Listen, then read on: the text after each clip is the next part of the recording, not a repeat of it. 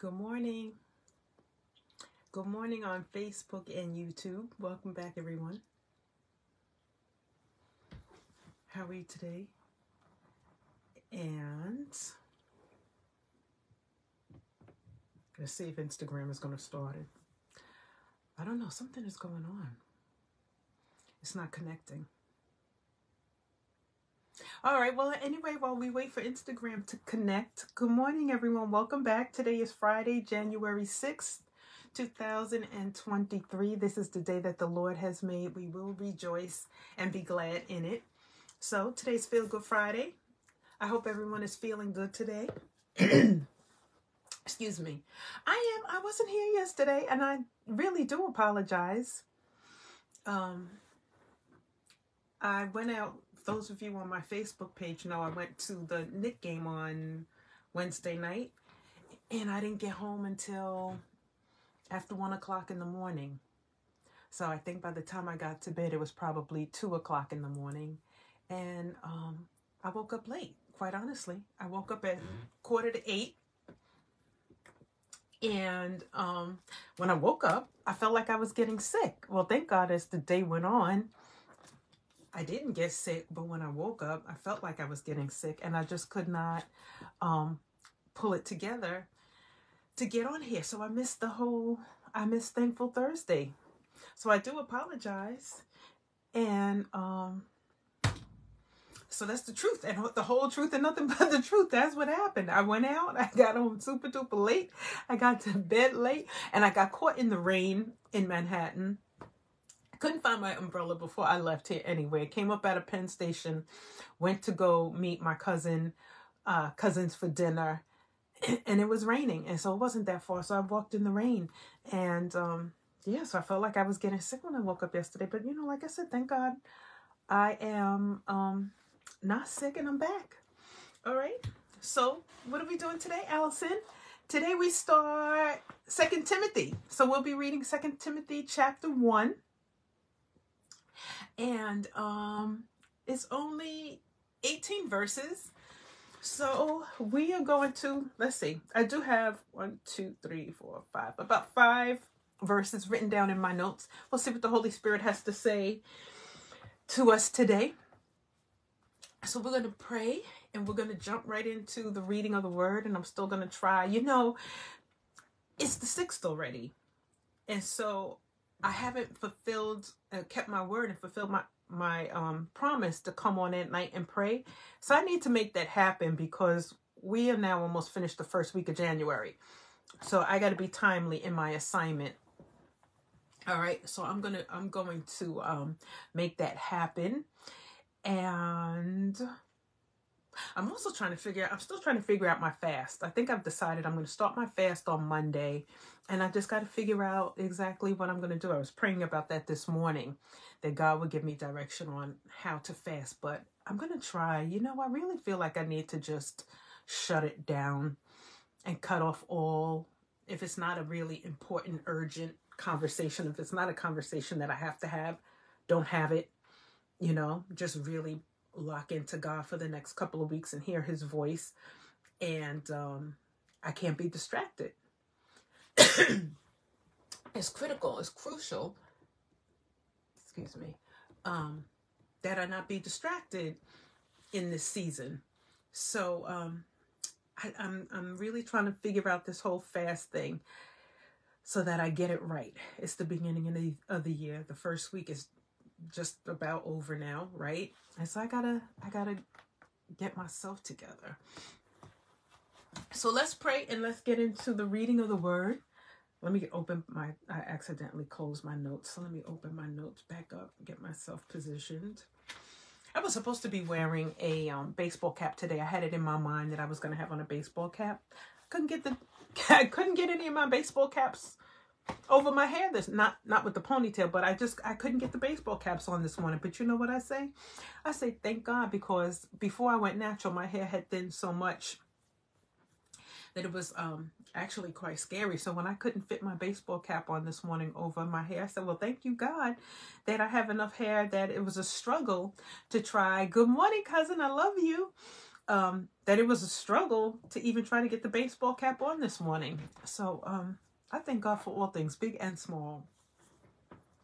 All right, how are you feeling, cousin? Good to see you this morning. All right, so let's pray, and then we're going to get into 2 Timothy chapter 1, and I'm going to read it out of the ESV translation. All right, let me get my 2023 declarations up so that we can run through these. All right. So, Father God, in the name of Jesus, Lord, I bless your name this morning, oh God. Father, I give you glory, honor, and praise. Lord, I thank you for allowing us to see 2023, oh God. I thank you that you still have work for us to do in this earth. So, Father, I pray that we will have a heart to hear, to receive, and to be obedient, oh God.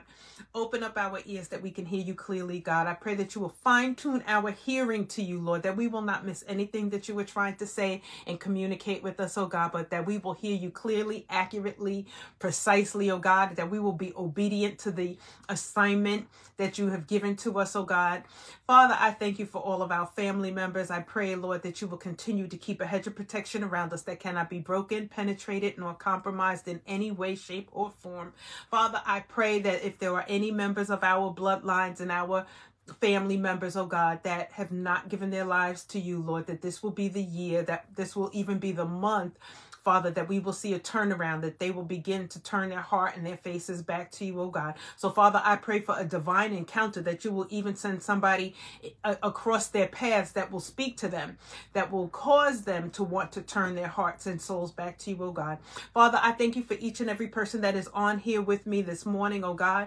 Father, I thank you for their lives. I thank you for each and every person that will watch the replays, that will watch on YouTube, oh God. Father, I pray that this word this morning, as I read your word, as we read 2 Timothy chapter 1, that it will minister to each and every person, Lord, that they will see or hear something in your word new that they have never heard before, oh God. So, Father, I thank you. And as we are at the beginning of 2023, Lord God, we just pray for our year. We pray that you will bless it, Lord. Father, we pray that everything will be in divine alignment with your perfect and holy will.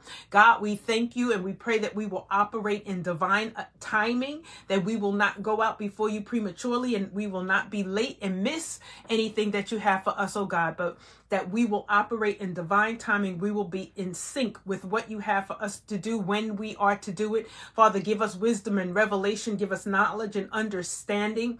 Father, let us never be in the wrong place at the wrong time, but Father, divinely position us and orchestrate our steps, oh God, that we will always be exactly where you want us to be, in the mighty name of Jesus. And God, we decree and declare over 2023, Father, we thank you that you will supply every need of ours, oh God. Father, we thank you that every need will be met. Father, we thank you that we will not be anxious for anything, Lord. Father, we thank you that you will not withhold any good thing for us, oh God. We thank you, Lord, that not one word of all of your promises will fail, oh God, but that everything that you have spoken into our lives, everything that you have promised to us in your word, Father, we will see the realization and the fulfillment of those things, oh God. In 2023, I decree and declare we shall seek first the kingdom of God. In 2023, I decree and declare that we shall put you first, Lord, in everything that we do. I decree and declare that we are blessed in every area of our lives. In 2023, I decree and declare we are divinely protected and fully provided for. Father, I thank you in 2023 and beyond that we will be sustained, oh God. Father, that we will have all of the resources, all of the food, all of the finances that we need when we need it, oh God. In 2023, I decree and declare that we shall recover all. I decree and declare that I shall recover all. I will recover all. Allison shall recover all, oh God. Father, I thank you in 2023 that we are moving forward forever and backwards never, oh God. Father, I decree and declare in 2023 that we shall have a year of overwhelming joy. In 2023, I decree and declare that we shall bear good fruit, and our fruit will remain. Father, everything we put forth our hands to do, we will be blessed and they will succeed. In 2023, I decree and declare we will experience divine recompense. In 2023, I decree and declare we will experience divine healing. Father, I pray that you will bless us and release healing in our bodies from the tops of our heads to the soles of our feet. Lord, that we will experience healing sorry, Instagram just ended. Excuse me. That we will experience healing, God, that you will touch our organs, cause our organs to operate at 100% capacity, oh God. Father, I thank you in 2023 that we will have everything that you promised. Father, I thank you that in 2023, I decree and declare we refuse to settle for anything less than your best for us, Lord. I thank you in 2023, our vision will expand. We will write the vision, make it plain, and execute it successfully. In 2023, Lord, let our wisdom, discernment, health, and finances increase exponentially. In 2023, I decree and declare our youthfulness and vitality shall be restored. In 2023, we shall see the prophetic words spoken into and over our lives come to pass. In 2023, we will not be behind schedule, and we will be in perfect timing with you, oh God. In 2023, we will have extreme favor with every person we meet. In 2023, I decree and declare, according to Romans 8:28, all things are working together for our good. As we walk into 2023, I decree and declare that we are walking into our wealthy places. In 2023, we will experience newness all around us. So, Father, I thank you for new mindsets, new relationships, new homes, new cars, new jobs, and new levels of wisdom. In 2023, I decree and declare we will not be distracted by the wrong people, places, and things, but we will be focused and productive this year. God, I thank you in 2023, all time lost and wasted will be redeemed. In 2023, we will experience supernatural acceleration, oh God. Father, we will catch up with exactly where we are supposed to be. Father, in 2023, I decree and declare we will regain our focus. I will regain my focus. We will regain our drive, our energy, and our passion. In 2023, I decree and declare all hindrances, blockages, fear, and doubt will be removed. In 2023, we will release everything that is not good for us. In 2023, I decree and declare we will not stumble, we will not fall into error, we will not miss it, and we will not be cut off. In 2023, I decree and declare we will have joy, peace, and rest. In 2023, I decree and declare our children and grandchildren will excel. In 2023, our unsaved loved ones will be saved. In 2023, I decree and declare there will be no premature death. There will be no untimely deaths in our families, oh God. I decree and declare there will be no sudden deaths, and there will be no accidental deaths. In 2023, God, let every curse be reversed. Let every enemy be silenced. Let us hear your voice clearly and respond appropriately. Let us win and have victory in every area of our lives. Let every crooked path be made straight and remain straight. Let the anointing of the sons of Issachar be upon our lives, Lord. Let us know what we ought to do. Father, let mountains be moved out of our way this year. Let everything that we do be done in divine order with the spirit of excellence. Let divine marriages take place this year, oh God. Let increase be our portion. Let our borders and territory be expanded. In 2023, let it be a year of wonderful surprises and powerful testimonies, oh God. In 2023, let it be a year of miracle signs and wonders, and let 2023 be blessed from January 1st through December 31st. And Father, as I prepare to read, I say, have your way. Use me how you want to use me. Say what you want to say. Do what you want to do. I yield myself 100% to you, Holy Spirit, that you will take control, that I will say only that which you would have me to say and communicate with your people this morning. In the mighty name of Jesus, amen and amen. All right, the connections are, I forgot to pray for the connections. We've lost Instagram. Something's going on with my phone, because when actually, I don't even want to share it. There's nothing to share. When I set up in the morning, I have to take the picture for my thumbnail, and it wouldn't even load on this phone. So I don't know. I might have to reboot the phone. I don't know what's going on. But anyway, let's get into the reading of the word this morning. Like I said, we're going to be reading 2 Timothy chapter 1 out of the ESV translation. And it reads, the title here is Greeting, and then guard the deposit entrusted to you. Paul, an apostle of Christ Jesus, by the will of God, according to the promise of the life that is in Christ Jesus, to Timothy, my beloved child. Grace, mercy, and peace from God the Father and Christ Jesus our Lord. Guard this section. Guard the deposit entrusted to you. I thank God whom I serve, as did my ancestors, with a clear conscience, as I remember you constantly in my prayers night and day. As I remember your tears, I long to see you, that I may be filled with joy. I am reminded of your sincere faith, a faith that dwelt first in your grandmother Lois and your mother Eunice, and now I am sure dwells in you as well. For this reason, I remind you to fan into flame the gift of God, which is in you through the laying on of my hands. For God gave us a spirit not of fear, but of power and love and self-control. Therefore, do not be ashamed of the testimony about our Lord, nor of me, his prisoner, but share in suffering for the gospel by the power of God, who saved us and called us to a holy calling, not because of our works, but because of his own purpose and grace, which he gave us in Christ Jesus before the ages began, and which now has been manifested through the appearing of our Savior, Christ Jesus, who abolished death and brought life and immortality to light through the gospel, for which I was appointed a preacher and apostle and teacher, which is why I suffer as I do. But I am not ashamed, for I know whom I have believed, and I am convinced that he is able to guard until that day what has been entrusted to me. Follow the pattern of the sound. Follow the pattern. Follow the pattern of the sound words that you have heard from me in the faith and love that are in Christ Jesus, by the Holy Spirit who dwells within us. Guard the good deposit entrusted to you. You are aware that all who are in Asia turned away from me, among whom are, I forgot to look up how to say this word, Phygellus and Hermogenes. I don't know. Sorry. May the Lord grant mercy to the household of, here we go again,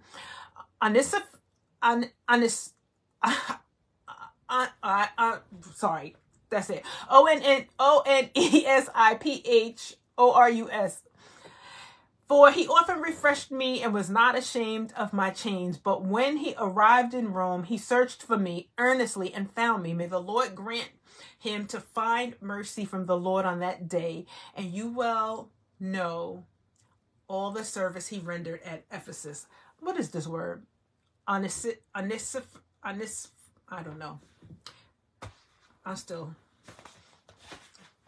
Let me look it up later on so I can get it right the next time I come across it. Okay, so let me get into my notes. See, I know I said to myself, let me go on to, let me research this and see how to say these words correctly before I butcher them. All right, verse 7 here in the ESV. This translation says, for God gave us a spirit not of fear, but of power and love and self-control. Now, we all know this in the King James translation, which is, for God hath not given us the spirit of fear, but of power and of love and of a sound mind. Now, let me see. I also wrote this in the Amplified to read this to you out of the Amplified.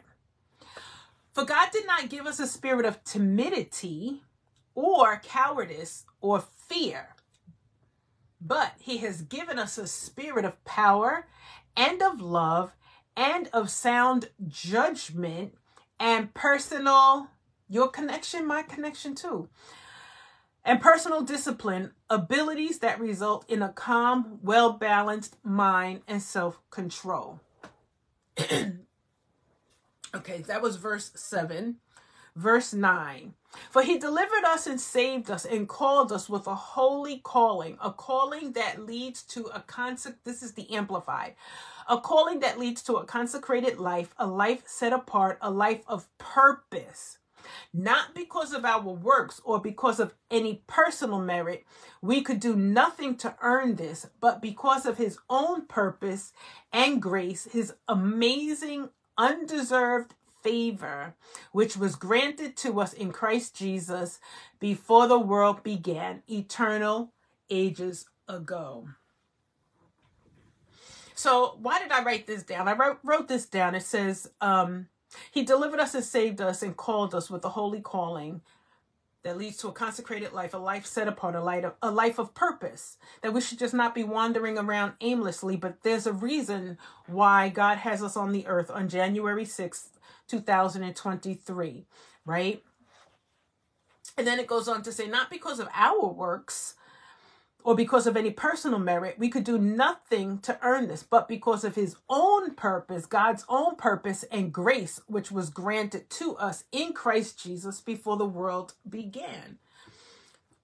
Now, let me see if I can simplify that here in the ESV. Not because of our works, but because of his own purpose and grace, right?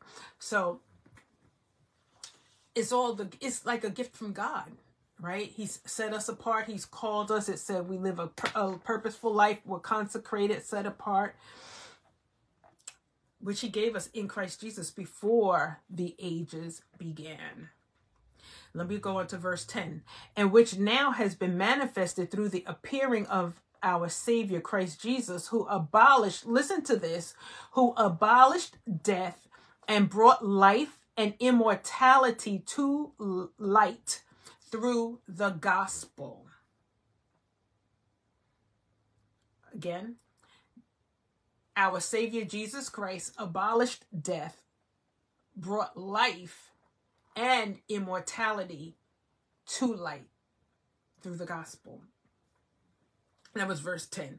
Verse 12. I have verse 12. Let me read it in the ESV, and then I wrote down the Message. Which is why I suffer as I do, but I am not ashamed, for I know whom I have believed, and I am convinced that he is able to guard until that day what has been entrusted to me. All right, where's the Message? Verse 12. I'm going to read, it has here 11 and 12 combined. This is the message I've been set apart to proclaim as preacher, emissary, and teacher. It's also the cause of all this trouble I'm in, but I have no regrets. I couldn't be more sure of my ground. The one I've trusted in can take care of what he's trusted me to do right to the end. Good morning. Good morning. I don't think you missed too much, Kimberly. I didn't see when you came on, but good morning. Blessings to you today. Okay, so why did I write 12 down here? It says, I have no regrets. I couldn't be more sure of my ground. The one I've trusted in can take care of what he's trusted me to do right to the end. Okay, so for me, this is just comforting. This is just reassuring, right? God is able. So what I hear here is God is able. God is just, I've trusted in him. He can take care of what he's trusted me to do. So I surrender to God and say, have your way, God. Use me how you want to use me. Right? And believe that he is able to walk me through, that I will be able to complete my assignment. So here, let's see. Let me see the Amplified. That was 12. Let's see what the Amplified says. Oh, I think I like this. This is why I suffer as I do. Still, I am not ashamed, for I know him and I am personally acquainted with him. So I have a personal relationship with God, whom I have believed with, here, listen to this, absolute trust and confidence in him and in the truth of his deity.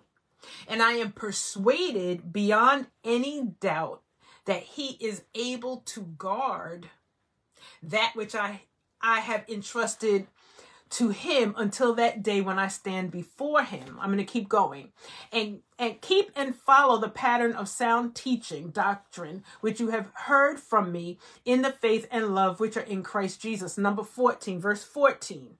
I had this in my notes as well. Guard with the greatest care and keep unchanged the treasure, that precious truth, which has been entrusted to you, that is the good news about salvation through personal faith in Christ Jesus and through the help of the Holy Spirit who dwells in us.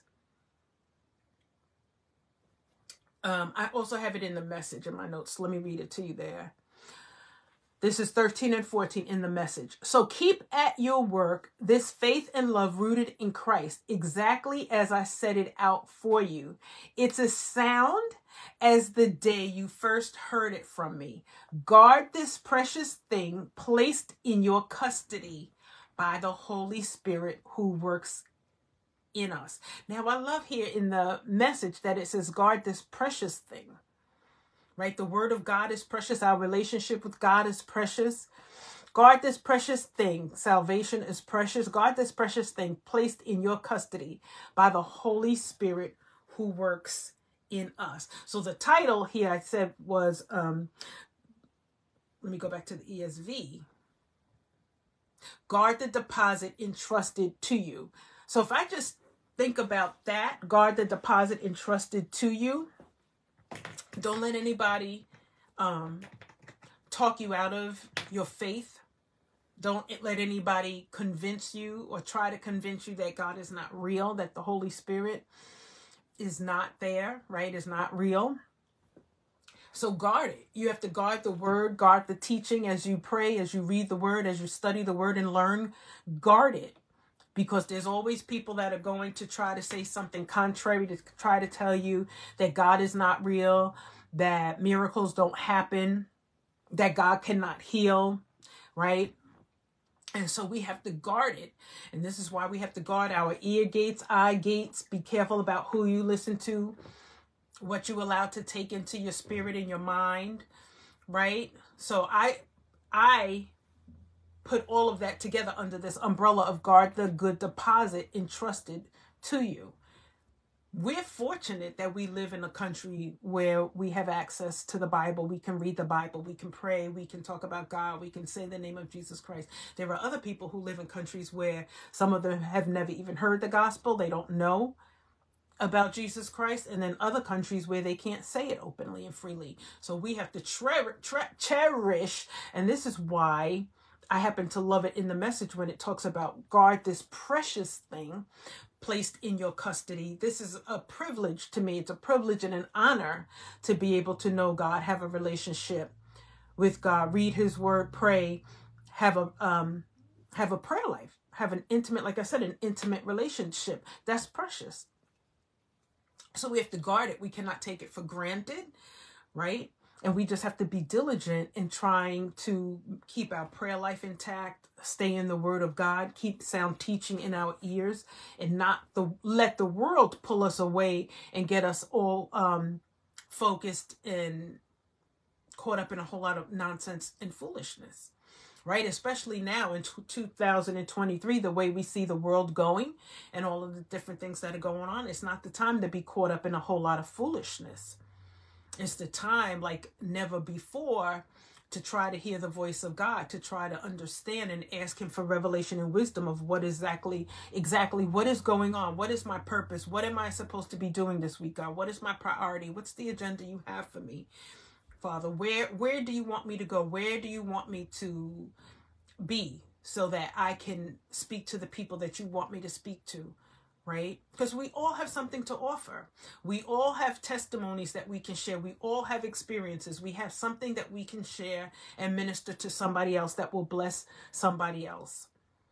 And so I always want to be in the right place at the right time, that I can say something, that I can share something with somebody that will uplift them, that will encourage them, that will motivate them. So we have to, in order to do that, we have to guard what God has deposited in us and not let people talk us out of it, and not let the enemy come and overwhelm us with any sort of spirit of depression or anything like that. So we just have to stand firm in our faith and believe, like it said here, and believe, this is verse 12. Right? I couldn't be more sure of my ground. The one I've trusted in can take care of what he's trusted me to do right to the end. So again, in my mind, when I hear things like that, I'm always thinking about divine protection. God can always protect me. You know, Psalm 91, that God will give his angels charge over me. So I believe that God can keep me in my walk, but that means I can't turn my back on him, right? I have to maintain my relationship with him and keep my prayer life going, stay in his word, and continue our journey. Just press on in the things of God. Try to fulfill our assignment to the best of our ability, and always be on the right, on the right track, on the right path. That's what I got out of this. All right. And here in what is this? I have the message now. It says here to be bold with God's gifts, plural. That's the title of, starting at verse 3 through the end. That's what they said. Be bold with God's gifts. So don't be timid in your faith. Share your faith with people. That's how I take that. Be bold with your gifts. Be bold in speaking about God. Be bold in your faith. Share the word of God with other people. There are people who never say anything. They never tell anybody about Jesus. But we need to share our faith, testify, talk about the goodness of God, talk about the mercy of God, the grace of God. That's why I try to come on here and tell you about different things that I've gone through, that I know that God is a healer, that I know that God is faithful. And as I share things that I have gone through, that God has brought me through, hopefully it will encourage somebody else. And as they walk through different seasons, maybe it will come back to their remembrance, and they will have faith and peace. We still have to go through things while we're on this earth, but we believe that God will see us through. He will bring us to the other end successful. All right. That's my 3 cents this morning. All right. I'm sorry about the connection port Instagram. I just had to shut it off, but I pray that everybody, I pray on Facebook that you guys could get something out of this, that the connection didn't drop too much for you. All right. Everyone have a wonderful, wonderful weekend today. Again, today's Friday, January 6, 2023. And we read 2 Timothy chapter 1. So today we started a new book of, yet another book of the Bible today. All right. So I'm happy about it. I don't know what the count is today, but I'm glad we're pressing our way through the New Testament. We'll have to go back because we didn't start at the beginning. We started at the book of John. So we'll have to go back and get start at the beginning eventually, but we're still pressing our way through. So I'm excited about it. I'm glad. All right, everyone have a wonderful, wonderful weekend. Today is Feel Good Friday. So I pray that you all feel good. Take some time. Hopefully you'll have some time to do something nice for yourself. Pamper yourself this weekend. Do something nice for yourself. All right. Everyone have a wonderful day. Thank you so much. And I will pop up soon to do our declarations at night. All right. Have a wonderful day, everybody. Bye.